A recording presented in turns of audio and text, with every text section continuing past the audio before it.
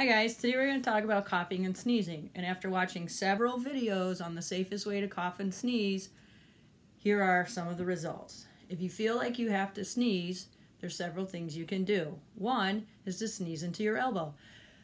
Achoo!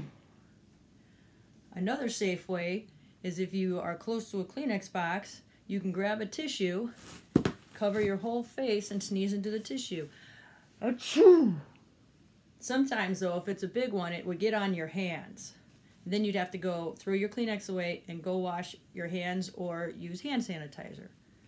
Another way to keep the spread of your coughs or sneeze is to just sneeze into your shirt. That way, all the germs stay inside your shirt. Achoo!